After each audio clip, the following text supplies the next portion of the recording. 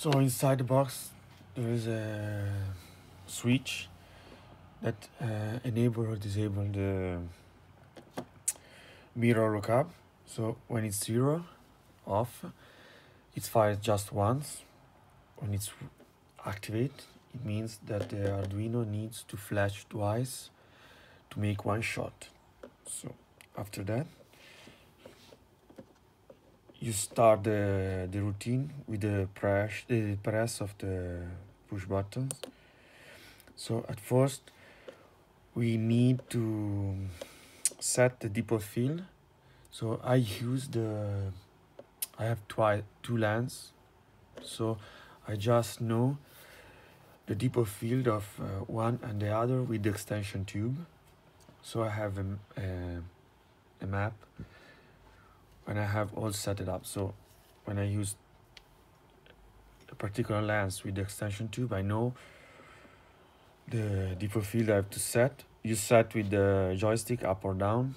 I know that is not convenient, but I didn't have the rotary encoder with me when I realized this project, so I used that. Anyway, the resolution is 0.625 rounded at the first decimal point. So this is 500 microns for 300 microns to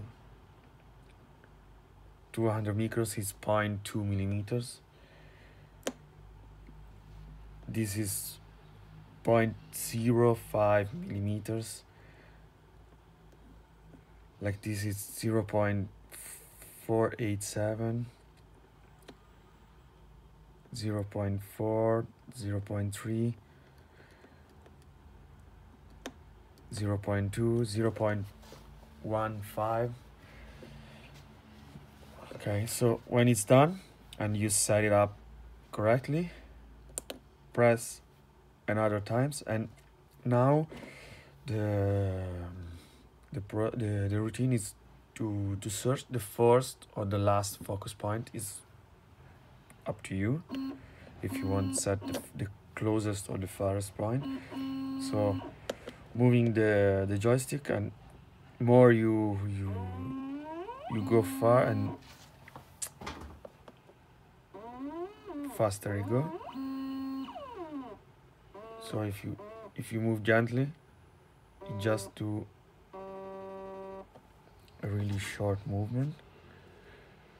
This is up to you. You can. So I use this for a focus stack with watches, so the object is not so small. But if you want, you can decrease the speed more and have more precise movement. So when you hit the first point, you just press again, and now you go to the last point. So you go to the last point, make this is the last point, you press again. The Arduino calculate alone how many shots it needs to take for this depot field. So you can see it's moving really slowly. I mean, it's 15 microns. It's really precise. This the project used an Arduino Mega with a stepper driver and the NEMA 17. This is a 2mm threaded rod. That's it. There's no backslash, no movement. This is a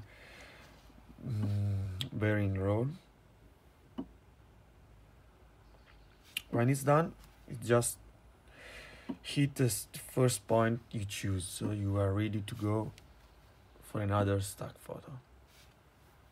Thanks for watching.